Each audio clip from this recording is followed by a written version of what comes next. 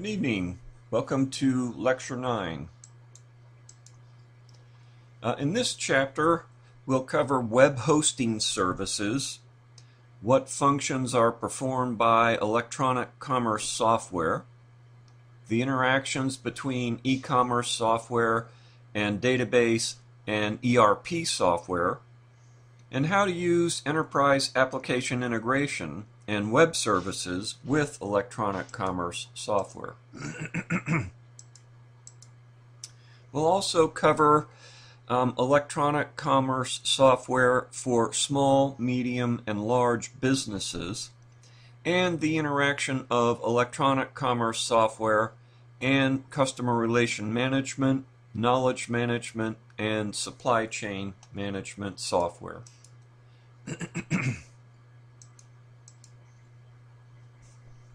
E-commerce and web hosting.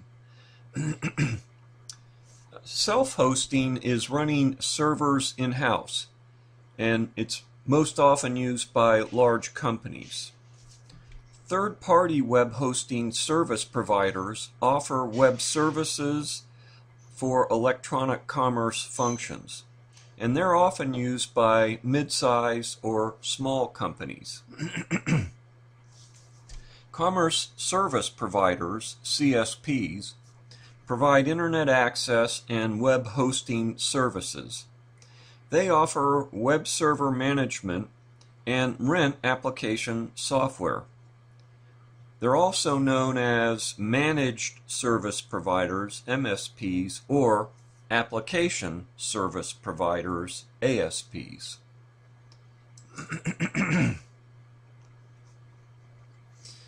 Some of the web hosting service options include a shared hosting, which means the client's website is on a server hosted with other websites simultaneously. A dedicated hosting means the client web server is not shared with other clients. The server provider owns and maintains the server hardware and leases it to a client and provides internet access. With a co-location service, the provider rents physical space to the client with a reliable power supply and internet connection. The clients install and maintain server hardware and software.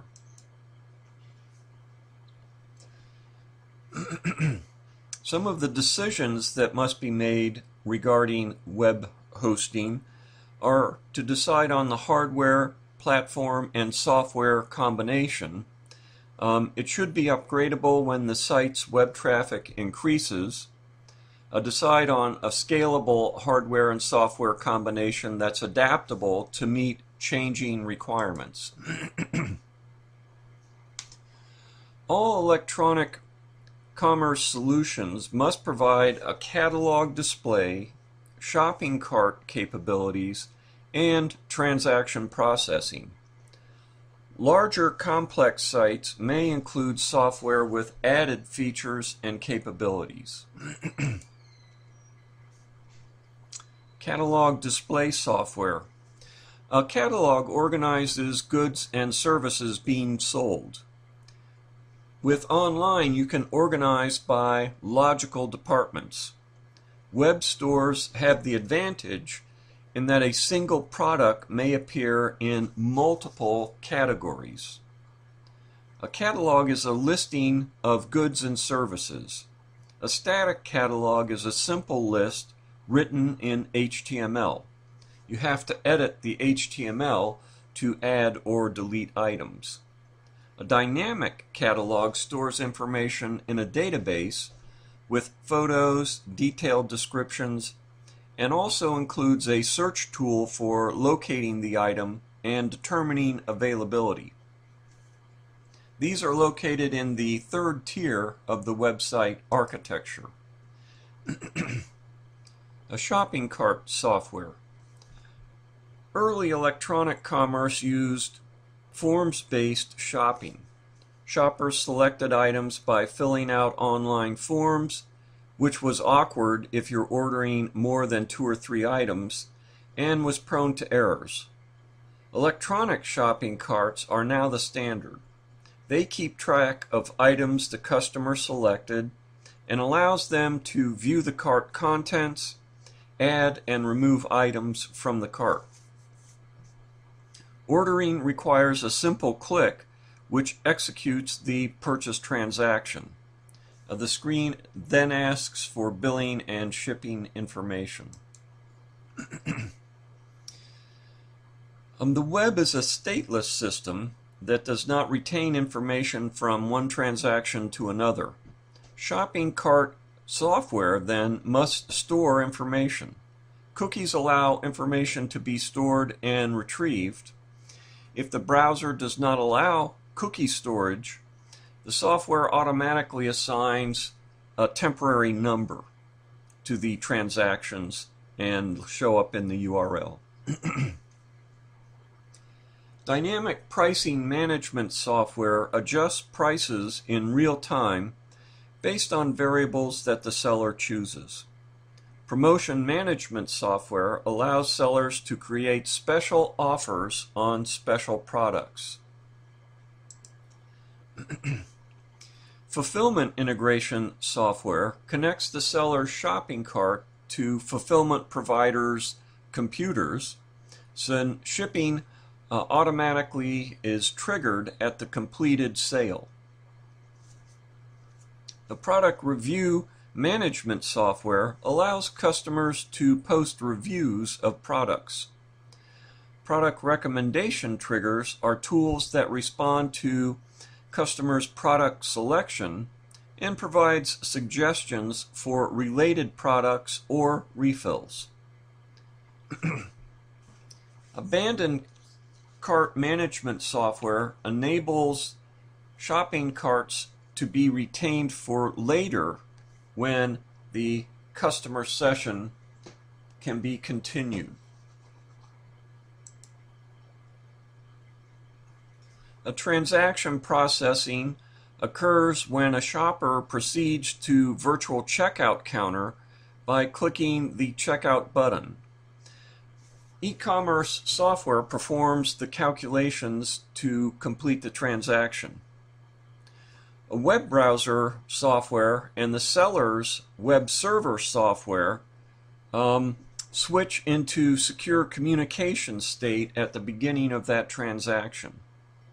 E-commerce software communicates with the accounting software, including the sales and inventory modules. FedEx and UPS shipping rate software integrates with electronic commerce software. Other calculations include coupons, promotions, and time-sensitive offers.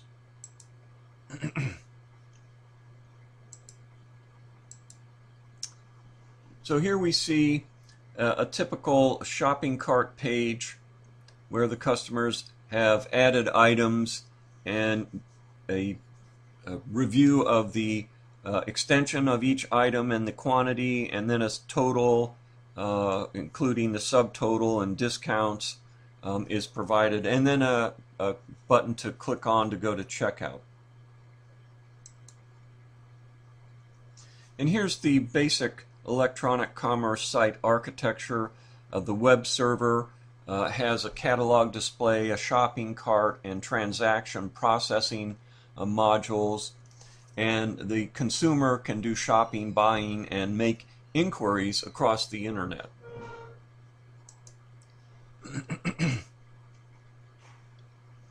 So how does electronic commerce software work with other software? Most large companies with electronic commerce operations also have substantial business activity unrelated to electronic commerce. It's important to integrate electronic commerce activities into the company's other operations. The basic information system is an organization, is a collection of databases.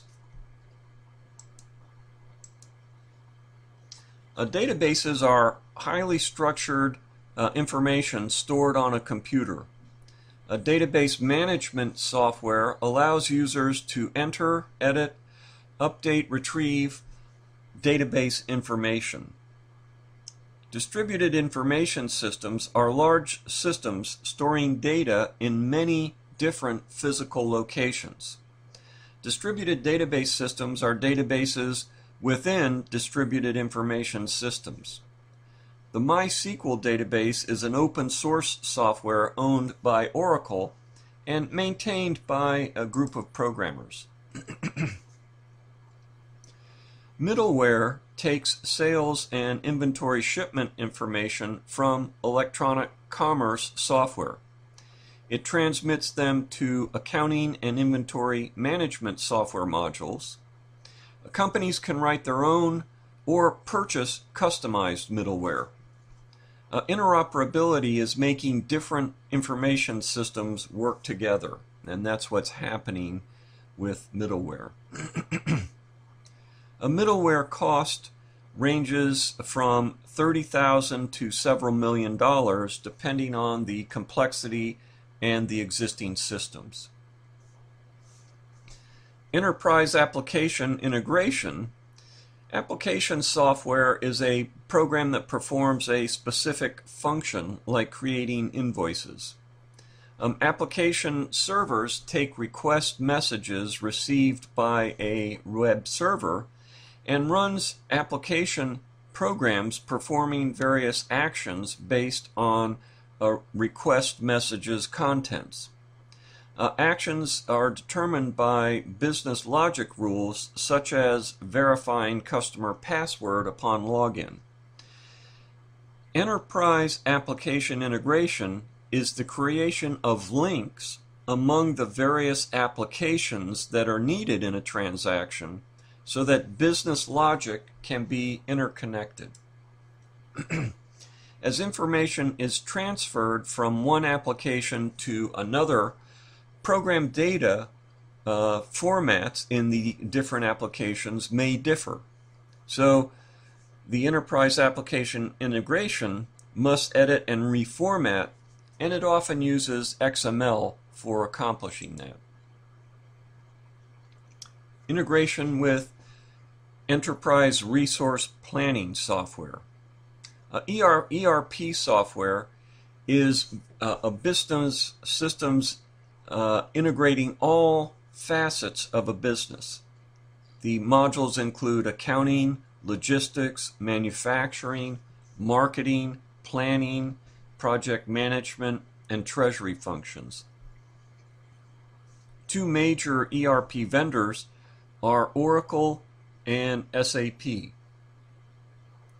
ERP software installation costs can vary between $1 million and $10 million for a mid-sized company. Smaller online businesses can purchase products like NetSuite that offer ERP system subscriptions. It's called software as a service.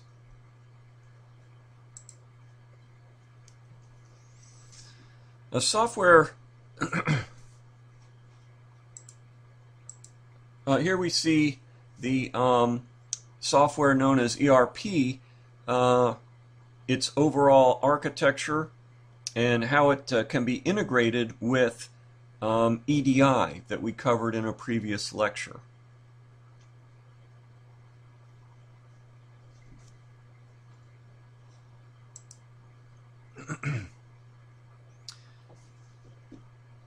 Web services are an important part of e-commerce software.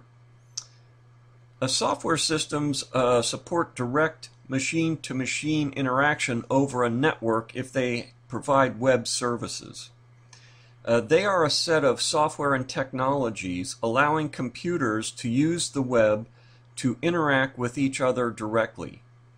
In other words, it does not require human operators directing the computer interactions. An application program interface, API, is a general name for the ways programs interconnect with each other. Web APIs interact over the web. What web services can do: Well, they offer improved customer service and reduced costs. They work by transmitting XML tag data from one application to another. They provide data feeds between two different companies. Programmers write software accessing business application logic functions, and they don't have to know the details of how those functions are implemented, only the application programming interface. This allows communication between programs written in different languages on different platforms. And a good example of this is transaction processing. How web services work? A machine-to-machine communication was originally accomplished with HTML, but now most use XML. An example is purchasing software used to obtain vendor price information. A purchasing agent authorizes a transaction, and the web services submit an order and tracks it until it's delivered. As web servers become more sophisticated, they can often make decisions on their own. Web services specifications. SOAP is the Simple Object Access Protocol, and it's a message passing protocol. It defines how to send marked up data from one software application to another across a network.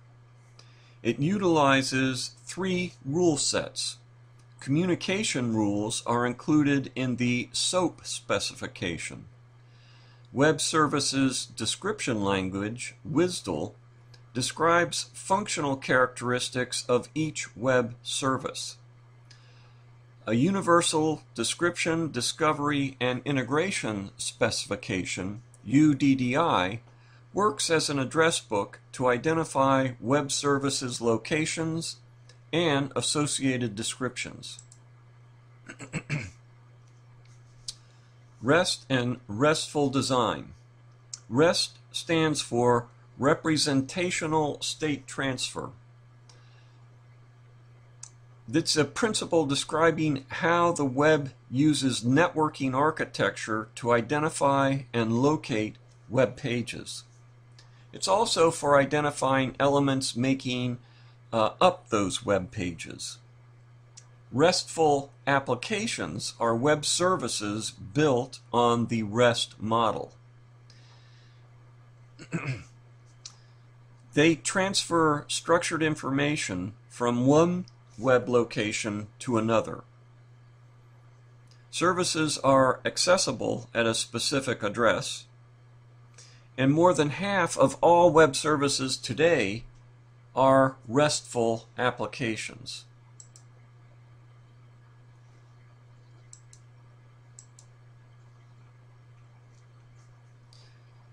Now we'll discuss some of the commerce service providers.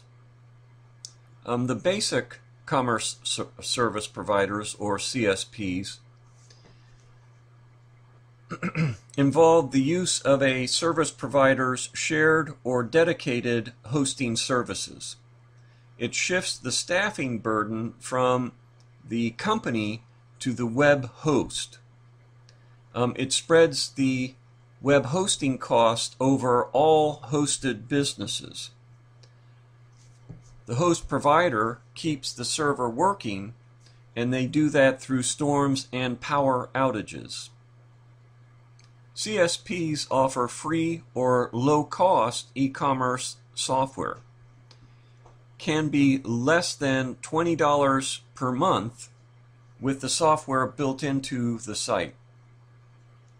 Some examples of companies providing this include Gate.com, ProHosting.com, One-on-One Internet, and Yahoo.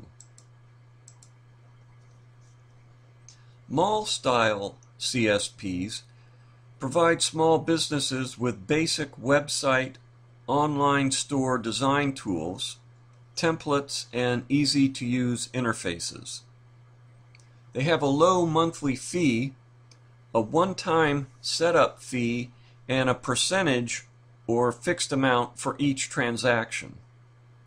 Shopping cart software and payment processing software are included. Two main mall-style CSPs are Amazon Services for Business and eBay Stores for Businesses. There's no long-term commitment and few upfront costs. Some of the actual cost estimates include for small web businesses, the cost to become operational is between $400 and $8,000. This assumes that less than 100 items will be for sale and business already has computer and internet access.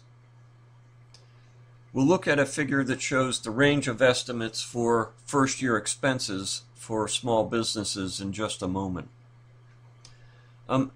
Self-hosting costs include one-time basic server and router cost of between $2,000 to $10,000 plus annual cost of $400 to $1,800 for basic internet connection, $5,000 for a secure server room, $50,000 to $100,000 as payment for required technicians, and your annual total cost then will vary between $60,000 to $100,000 for self-hosted. And here we see an approximate cost to put a small store online, as long as you're not self-hosting.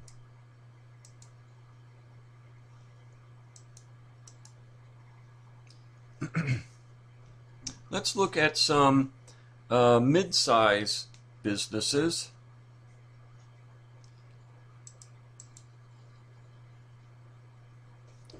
Mid-range electronic commerce software costs between $5,000 to $200,000. Operating costs are between $1,000 to $30,000 annually. They offer connectivity to database or ERP systems that store inventory information.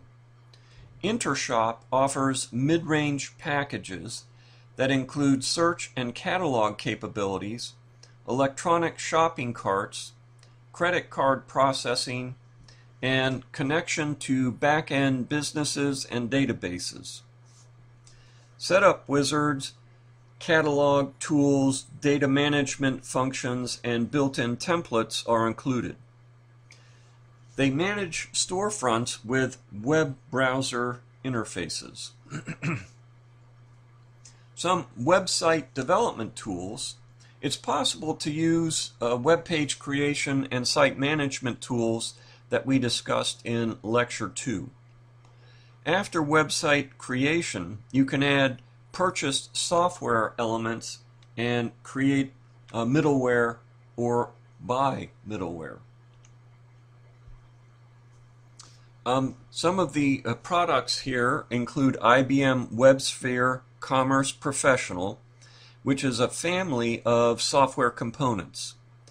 It includes catalog templates, setup wizards, advanced catalog tools. It provides a link with existing corporate systems, inventory databases, and procurement systems. Customization of this package requires programmers with JavaScript, Java, or C++ experience. And it costs between $50,000 and $300,000 depending on the number of servers and options.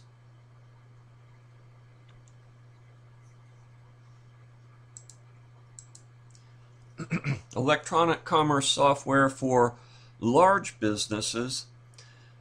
Larger businesses require many of the same advanced capabilities as mid-sized firms.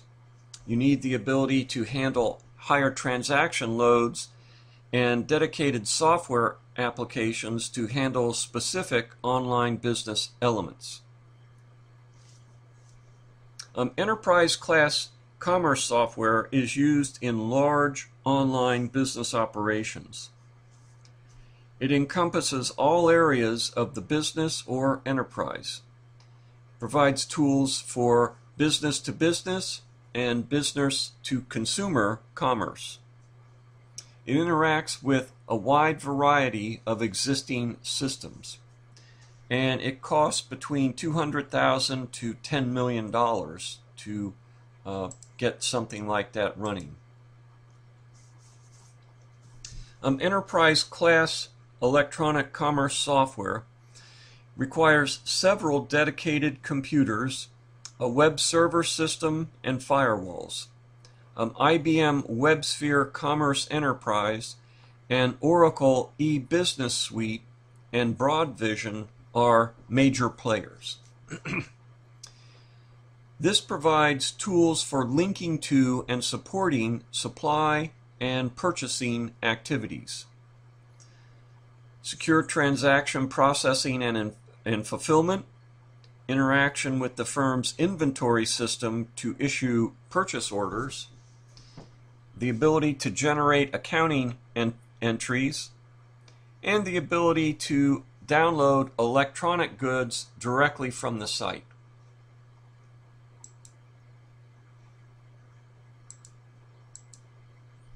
And here we see a typical enterprise-class electronic commerce architecture, and the complexity is apparent, and the need to connect with a lot of sophisticated enterprise systems that a large organization would have.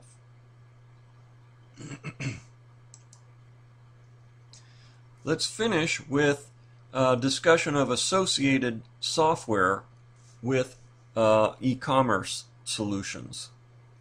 First, we'll discuss content management software. It helps control large amounts of text, graphics, and media files that have become crucial to doing business. Increased use of social media and networking is now part of online business operations. Software should be tested before you make a commitment to it.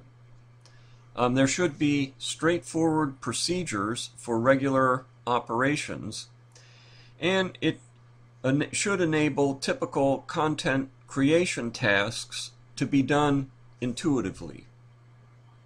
Leading providers include IBM and Oracle, and costs are between $50,000 and $500,000. It can cost 3 to 4 times that amount to customize, configure, and implement. Knowledge management software are systems that manage knowledge itself rather than the documentary representations of that knowledge. They collect, organize, and share knowledge, enhance collaboration, and preserve knowledge. Tools to read documents and conduct searches are part of knowledge management software, and they use proprietary semantic and statistical algorithms.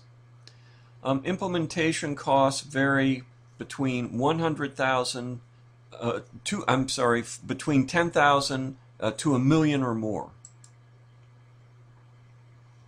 A supply chain management software. SCM software components manage demand and supply, planning and demand fulfillment. They help coordinate planning and operations with your supply chain partners. Planning software develops coordinated demand forecasts. Execution software helps with warehouse and transportation management. The cost of SCM software implementation varies tremendously based on the number of locations. The range is from under $300,000 to over $5 million.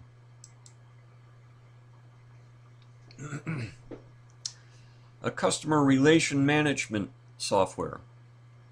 The goal here is to understand customers' specific needs and customize product or services to meet those needs. Software must obtain data from operations software and gather data about customer activities. Then, use that data to conduct analytical activities. The basic form of CRM uses customer information to sell more goods and services. An advanced form of CRM delivers attractive, positive customer experiences. CRM is important in maintaining customer loyalty when the purchase process is long and complex.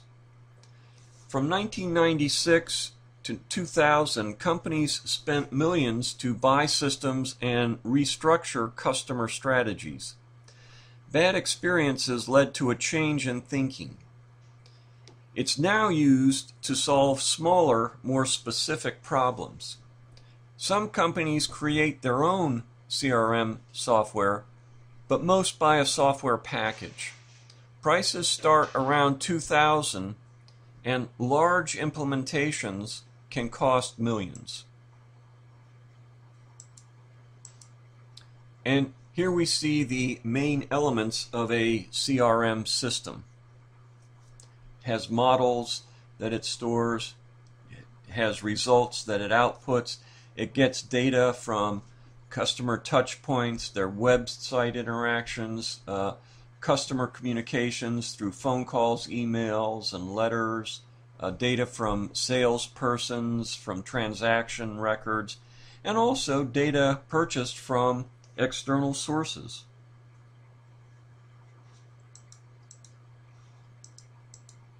Well, that concludes our lecture for this evening. I'll see you on the forums.